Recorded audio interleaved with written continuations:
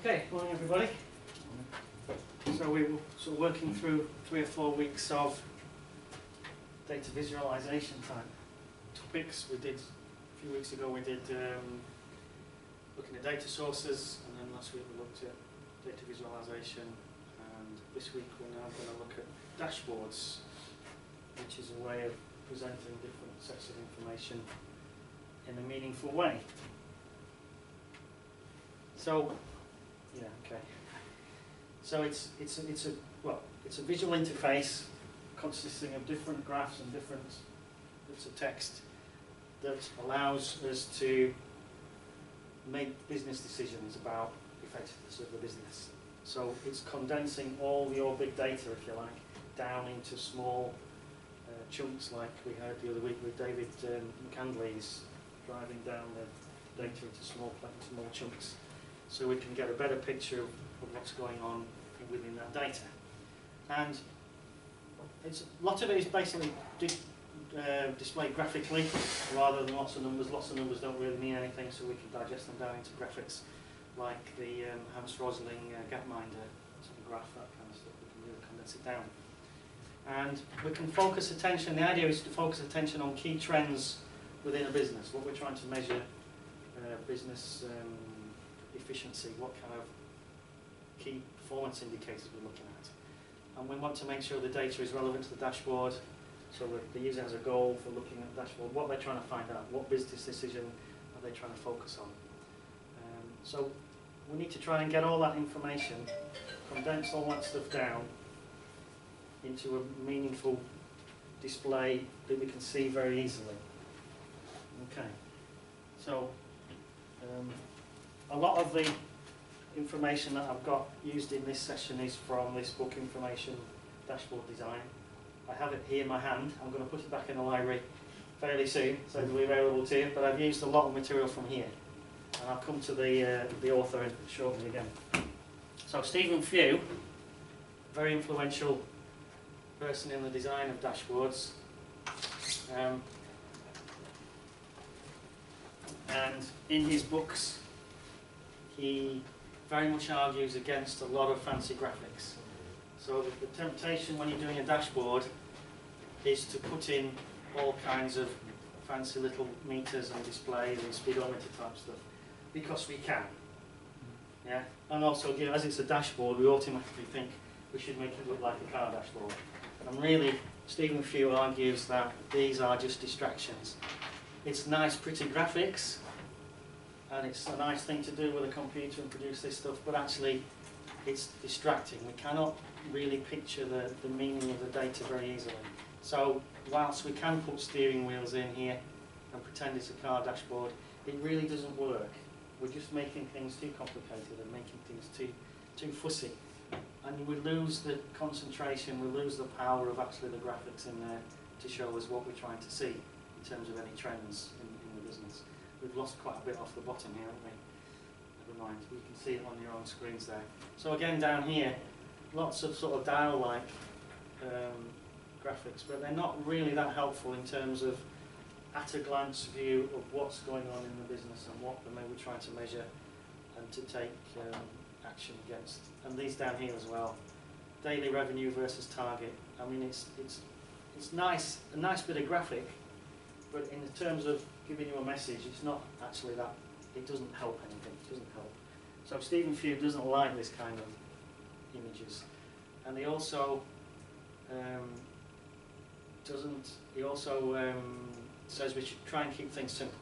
The temptation is, because we can do it, is to put in all sorts of 3D effects and fancy pie chart stuff here.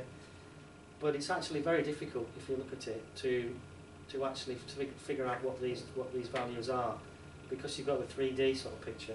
You can't really tell where the lines are and where the bars are going.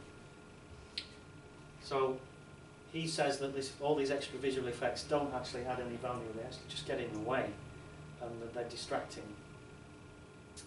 And there's a bar chart down here. You can see that. It's just got one value in it, and really it's meaningless as a diagram. It doesn't say anything at all. You may as well just have a figure. So it's the correct use of of visualization and using the right graph for the right job. And again, another one. It's nice looking in terms of graphics, fancy 3D effects, but in terms of being a dashboard to help you focus on your key items of data, it isn't actually very helpful, and it's all very distracting. And we don't really know what these dials are for or what they're indicating, and the fancy edges here, again, don't add anything to our understanding of the meaning of the data. So this is a little bit better, this style of dashboard. We've got quite clear areas of the dashboard with different measures in. We've got a mix of table data and graphs, which is okay. We can see what the figures are meaning. So this isn't too bad. It's much better than having all those 3D effects of speedometers and things like that, and steering wheels appearing in the middle of the graph. But in some ways, so it's better, but some of the graphical representations of the data actually don't really mean that very much.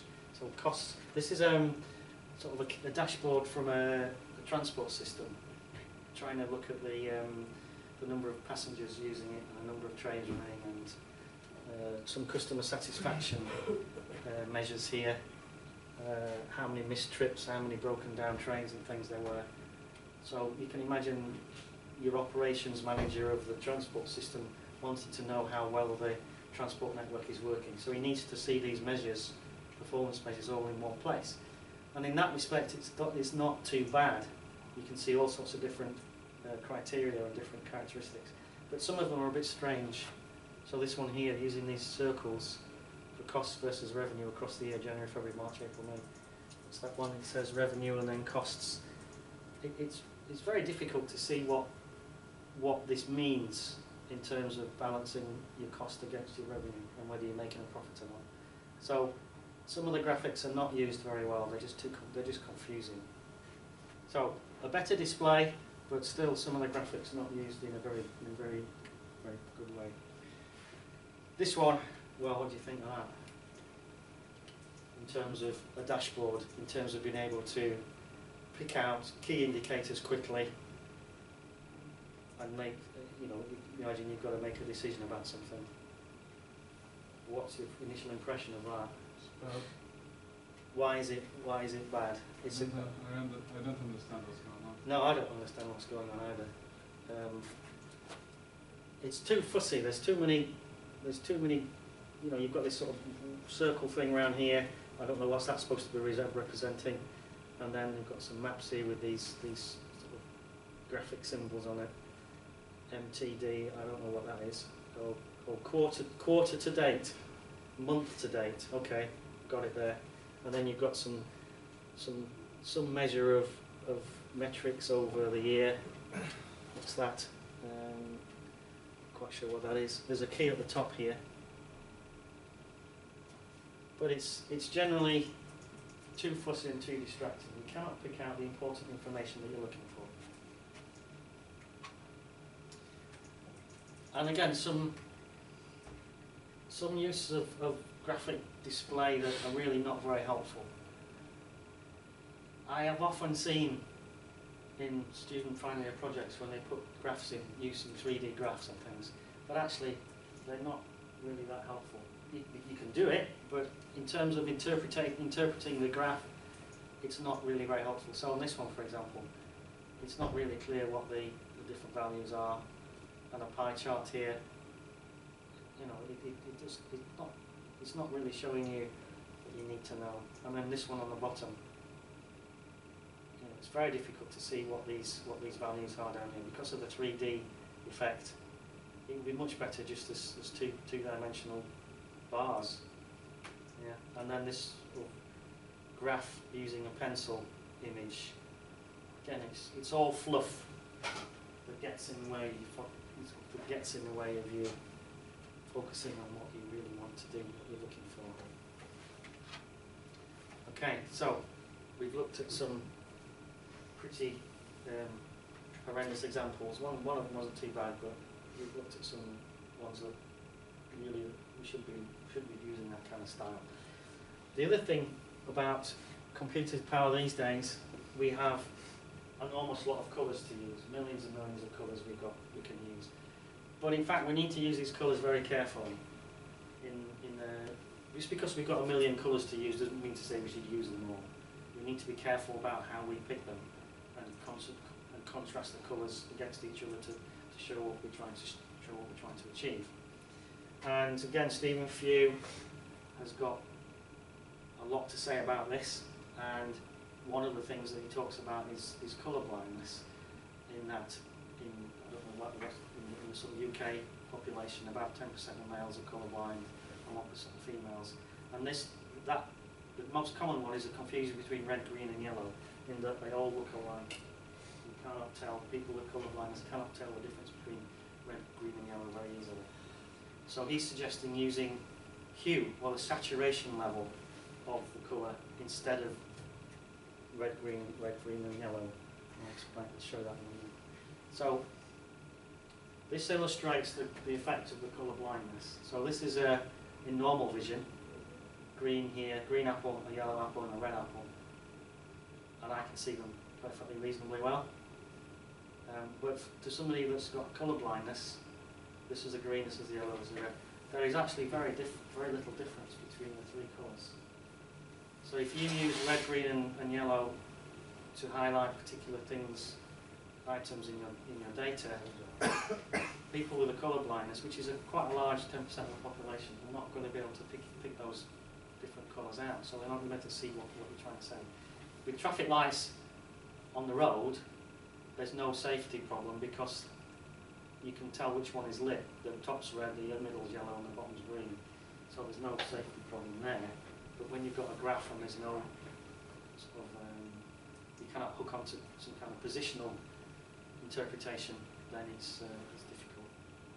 So if you can see the bottom of your slide, you might not be able to see it from where you're sitting, but if you look at the bottom of the slide, there's a bullet graph. And this is what Stephen Few is saying, how the data should be represented. Instead of red, green, yellow, is to use these hues here, so slightly darker here, a bit lighter, and then lighter on the end to show so where you would use red, green and yellow, he's saying we should use these saturation levels and increase the saturation levels instead. So this bullet graph here at the bottom of the slide is his response suggestion for representing data. So you've got the bar column here, and then you've got a target point at the bottom, and then the different hues for representing the different sort of okay, good and excellent sort of range. And then, so these are the kind of colours that we can use. That these are sort of standard colours here, and then this is the colour emphasised as well. So we can use a fairly, instead of using millions of colours, we can use a fairly limited set of colours quite effectively to get over the message that we want, bearing in mind the red, green, red, yellow, green confusion. We need to bear that in mind as well. So we've got to be careful, basically. So this is an example of Stephen Few's suggestion in terms of representing data that otherwise might be, where we might use a lot of colour and fancy dials and speedometers and 3D effects. Much simpler display. So this is so the actual value of the measure here is shown in the sort of solid bar, 275 something or other. Doesn't really matter what the value is, but and then the bar here indicates the target for the year, for example, year to date, and then we've got these bands here indicating that that's in the sort of ideal range. The target's in the ideal range. And this one here, the quantity that we're measuring is in the sort of OK section, but it's short of its target. So this is the value, and the target we're after is up here.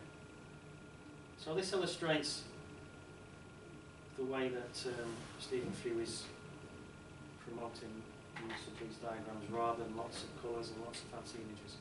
So this is a sort of horizontal bar, and then we've got the vertical bar measures here, sort of revenue, profit, average order. So again, so revenue, for example, the the solid bar line indicates the revenue so far. It's about 200 and it's actually the same values, isn't it? It's the same graphs. So this one's this one here.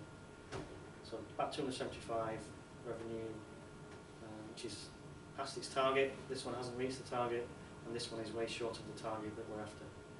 So you can see what you're at. You can see your key performance indicators very quickly. Another very useful graphic effect to get over a message very quickly in a small space, which is what a dashboard does. A dashboard's got 3 or 4 or 5 different criteria in it, and we want to get over the message of the company performance, if you like, very quickly. And I mentioned Edward Tuft last week, if you remember, some of his visualizations, particularly with the Challenger disaster, if you remember about that. So he invented a few years ago now this idea of what's called a spark line, where we just show the line and the trend of the line, revenue, average order size, on-time delivery. So we can see at a glance what the trend is for that particular measure. We're not worried too much about the exact values, but we're just looking for the trend. And these dots here indicate ones that are going well and ones that are not going well. So again, we can pick up the information very quickly. This one is a bit more detailed. You've got a starting value and an end value. So it gives you a bit more information than the simplest version. So these are the use of spark lines in dashboards to show information very quickly when we just need the summary and not the actual values itself.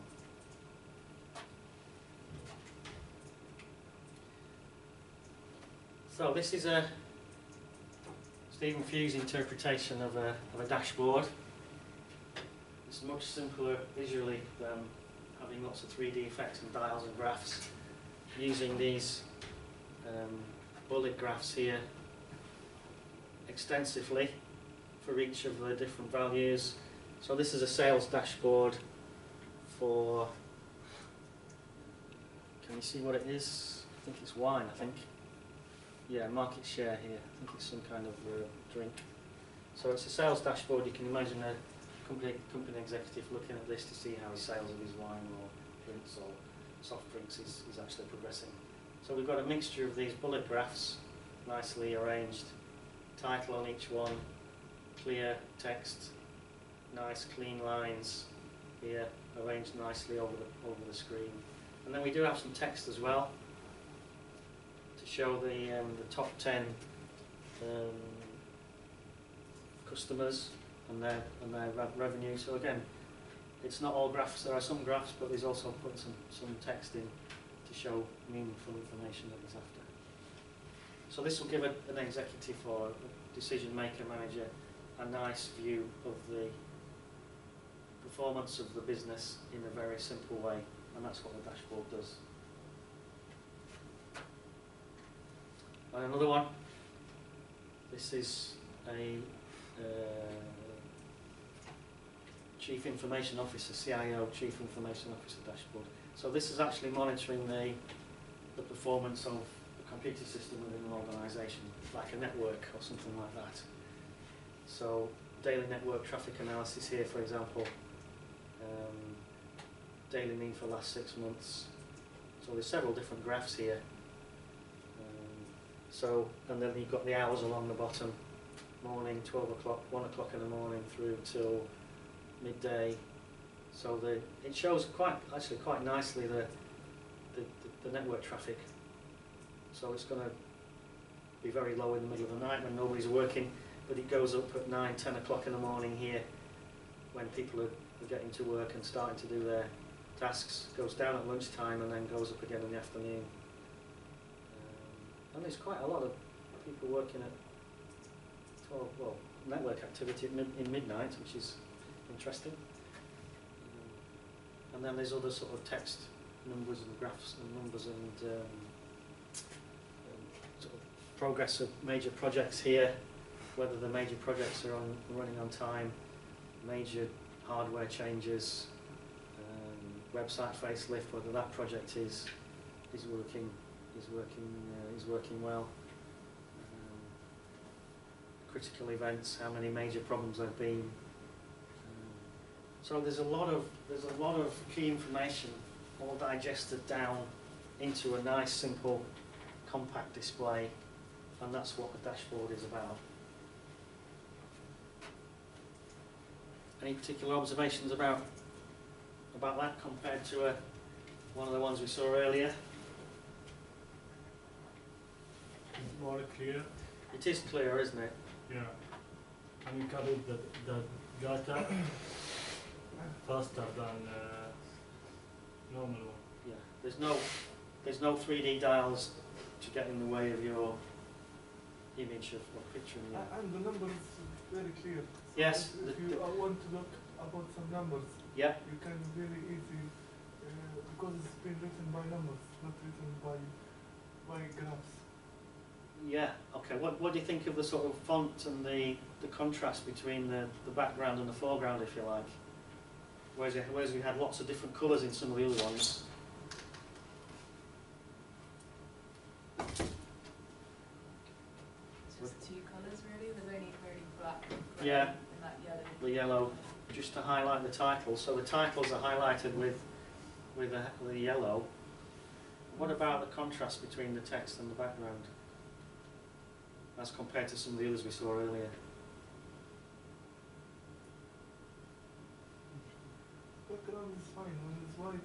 It's white, isn't it? Yeah. Exactly. It's very simple. Yes. The text stands out clearly. The font is nice and clean. Very clean, simple font. Yeah. But the title is not the color of the title This is one? not very clear. This one? Sometimes you can miss.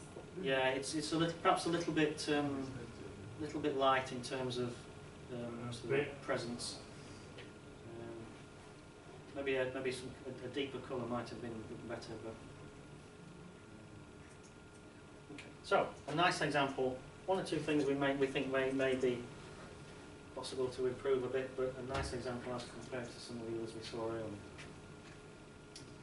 Again, yet another.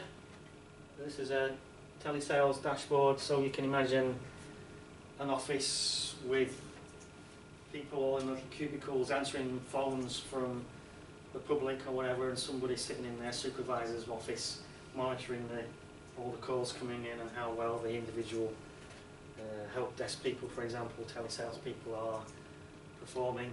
So you've got all the names of the telesales staff here, and you can see which ones are selling the most products, orders per hour here, calls per hour. So you can see which are the top ranking performing sales people. And the call durations as well is marked. So there's a lot of information in that small space on that part of the graph. And overall performance of the business here, and then number of hourly calls. So we're getting quite a few in the evening here. 20 sort of 4 till midnight. So the major number of calls are coming in about 5 or 6 o'clock in the evening up to 8. So, and that's over the hourly, and then you've got another one here, sort of up to midnight as well. So that's the calls and that's the orders. Nice, simple, clean, effective. Yet another. This one's got much more information on it. But still, it looks quite complex to start with. There's a lot of information, and it's actually a dashboard for a sort of teacher, I guess, of a class. And they've got the pupils in their class listed here, and they've got their grades for different assignments, different assessments over here, and again the sort of grades for the assignments and scores, attendance here as well. So you can imagine you get a complete picture of your class on the way. All course data. Yes. In one day. No. Make similarity for all course data in one day. Yes. Very clean and It is. Yes. You've got a lot of information. You've got attendance. You've got grades. You've got progress over the course. how they've gone, how they've performed over different things. Okay, assignments 1 to 5. Class discipline here, interesting. Tardy, absent, referrals, detentions. So this will be a sort of a school, high school class. Late assignments.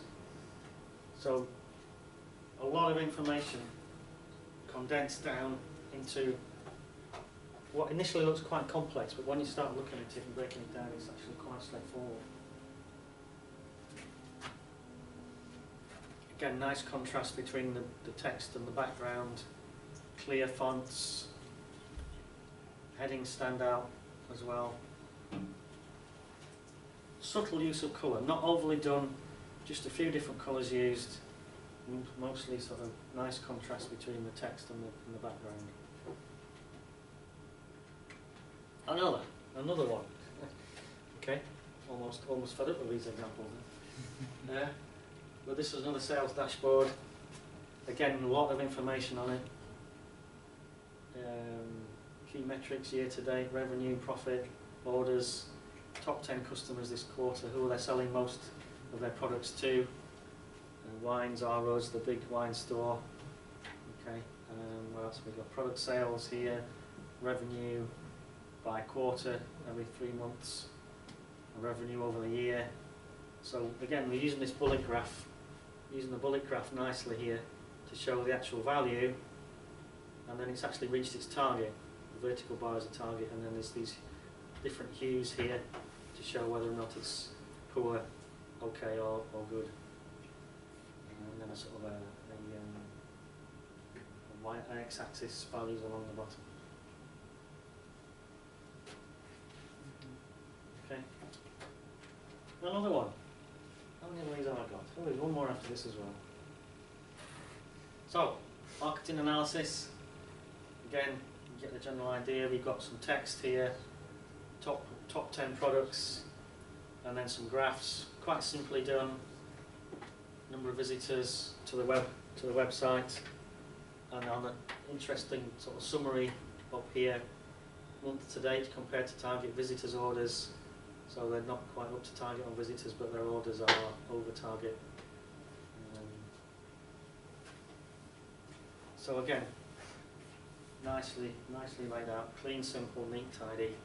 You can see what you're after very quickly. Maths teacher's dashboard, again another one. You can imagine your set of data for a class here, your individual pupils in the class, the sort of grades for the assignments, discipline, what's the discipline record here, class performance overall in terms of grades as well, and another assessment graph here with the percentages of the different pupils and where most of the percentages are coming, around about 80% or so down here. Again, another nice clean display showing you clearly what performance indicators you're interested in.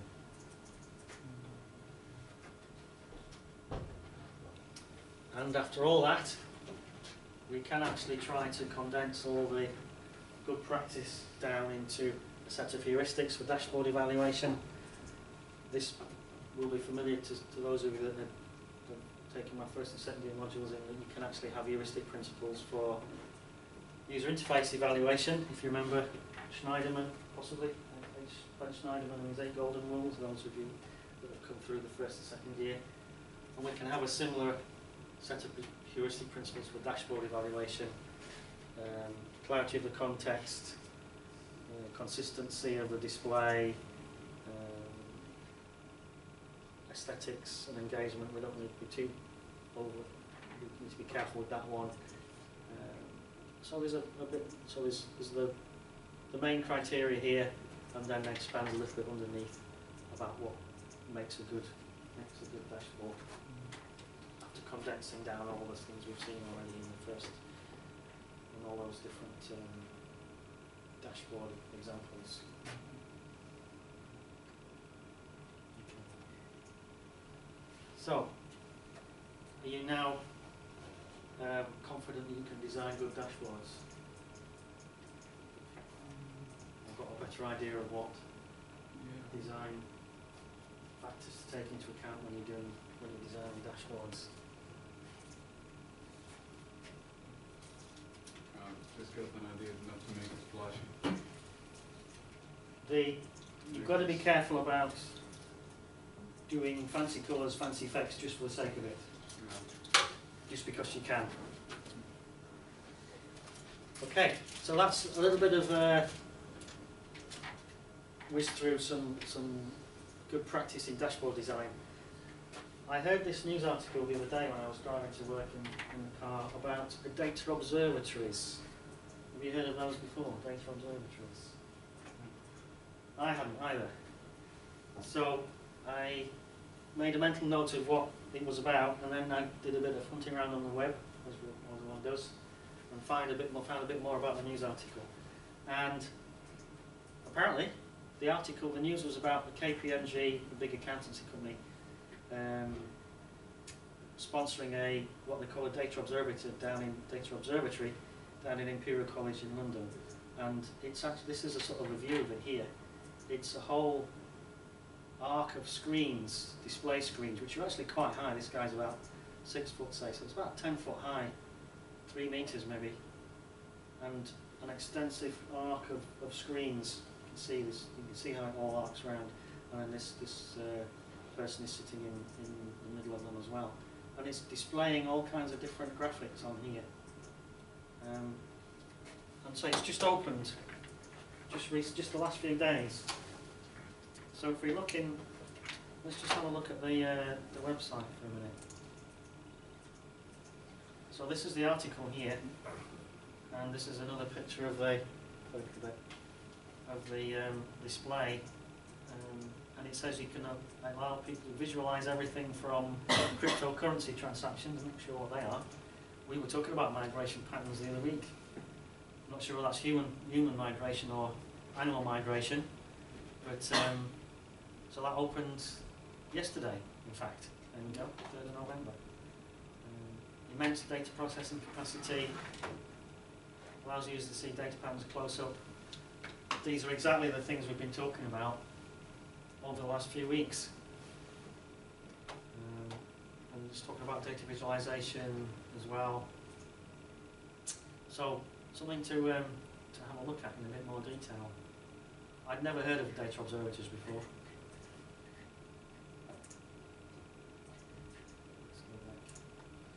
And then there's another article about it here. And again, you see this gives you a better picture of the actual display with this arc of screens with a map of London on it. So you can see the size of it, this data observatory. Europe's largest data observatory turns big data into big images. There we go. Lots of fancy buzzwords, big data into big images. I hadn't heard of this before, so an emerging technology, as you might say.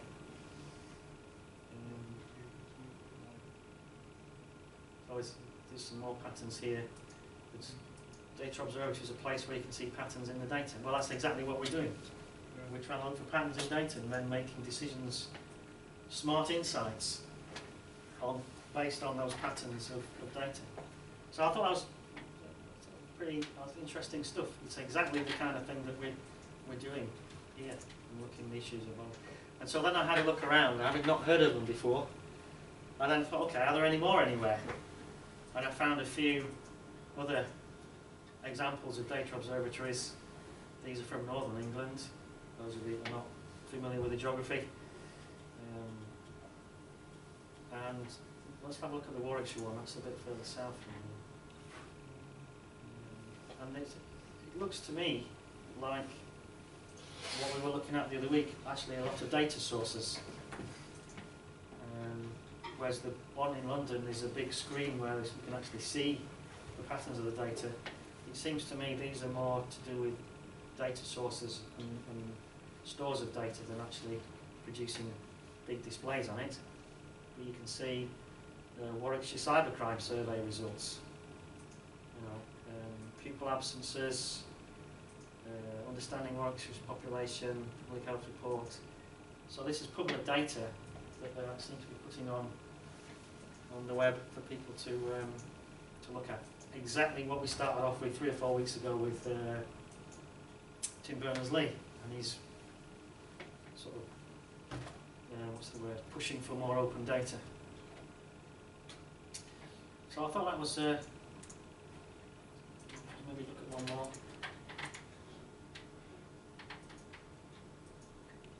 So this is Lincolnshire, just on. Okay. So it says, welcome to the North Lincolnshire Data Observatory. You can't see it very well actually, you can see the picture better on your screens. I'm not exactly sure what that building is, but the website here that we're looking at, it says provides access to information on a wide range of themes collected from national and local data sources. Okay, using interactive maps, dynamic charts and tables to provide a clearer understanding of areas within North Lincolnshire.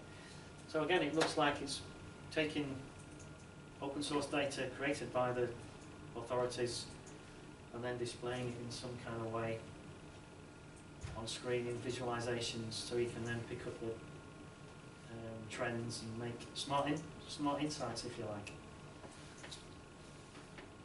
Information by theme, links to local observatories there.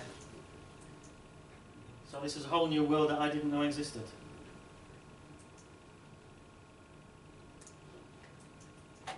So interesting new ideas to pursue and explore there. Okay. So, in the last couple of lectures I've explained the sort of topic and then talked about some people that are very influential in that. So we had Tim Berners-Lee, Hans Rosling from previous weeks, and so these are a few now of the key people that are at their leading edge of dashboard design, if you like. So Stephen Few here, and I have his book, and also he's also written 3 or 4 others, and all these are in the library. In fact, I have them here. I'm just about to take them back because I was looking through it for this. This one isn't in the library. I'll arrange for that one to be in. So plenty of places to go for more information. Leading expert in data visualization for sense making. Okay, sense making in communication. That's an interesting word, sense making. Similar to smart insight. You know, we're trying to make sense and make decisions and understand what's going on. If we have a look at his website, Perceptual Edge, his company, for a minute, he's got all sorts of things in here.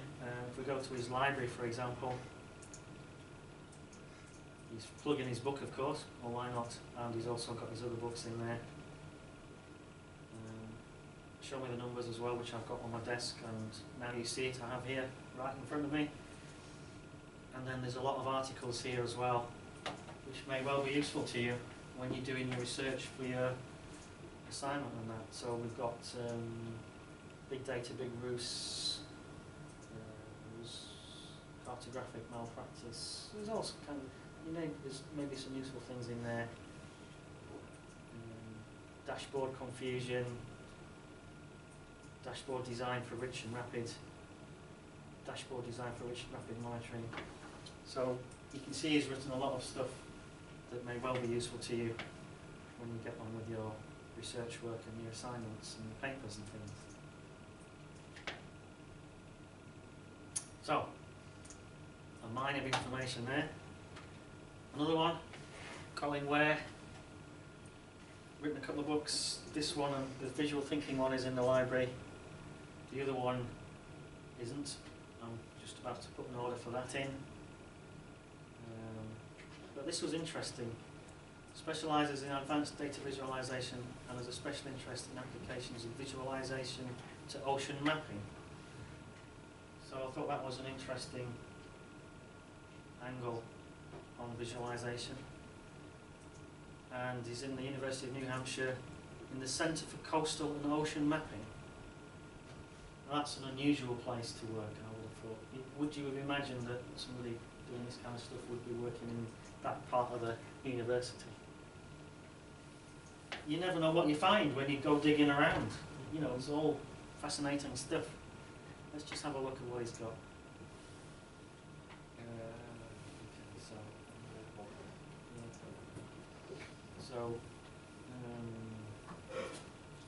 Ware likes to build useful visualization systems.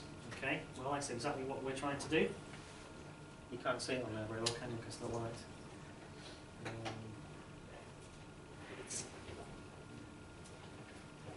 So again, and it's got a list of publications and research.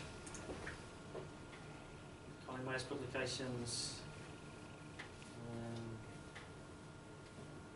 There's one down here that I thought was quite interesting.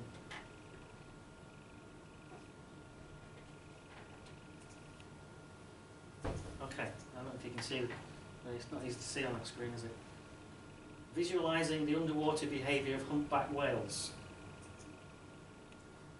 I thought, well, what on earth is that all about? But it's, you know, there you are. There it is. It's all in there somewhere. You know, so it's amazing what we can use these approaches to do. Fascinating, you know, stuff there, really. Okay, so Colin Ware, somebody else that is influential in this area, Albert Cairo, and again, I like what his sort of interest is. Convergence between visual communication, journalism, cognitive science, cartography, and statistics. Okay, visual communication, that's exactly what we're doing. Journalism, well, David McLeese was he's a journalist, and we saw him the other week. Cognitive science, we've done a dabble of that in the second year, if you remember, those of you that have been through the years with me. Cartography, mapping, Google Maps, all that kind of stuff, statistics, that's exactly what we're looking at as well. So all these things are exactly what we're trying to do. So let's just have a look at his website again as well. School of Communication he's in. Visual journalism, interesting words, but basically what new words for the same thing, really. Visualizations, dashboards almost even. So, again, another interesting person doing some interesting things. And he's got a book here that isn't in the library. Again, I'm going to put a list in to get for it. And then again, he's got his functional art website with all sorts of things in there. The book reviews, the author. Okay. All exactly relative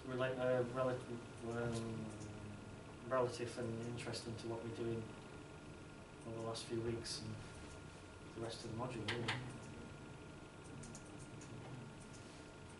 And then there's another guy called Wayne Eckerson. Again, is another book here. And the Data Warehousing Institute. Sounds like it could be a source of data. And if you have a quick look in there, there's various places to go and have a look around in.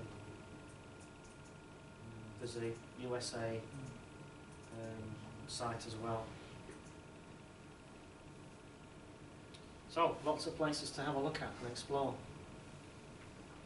All to do with the same topic of what we've been looking at. Okay. So that's a whiz through dashboards.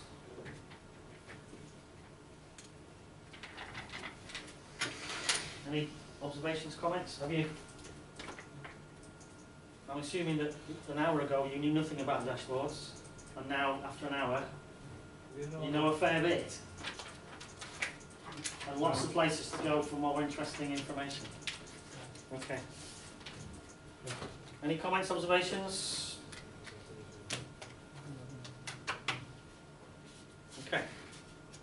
Right, so the exercise for the rest of the day then, rest of the morning.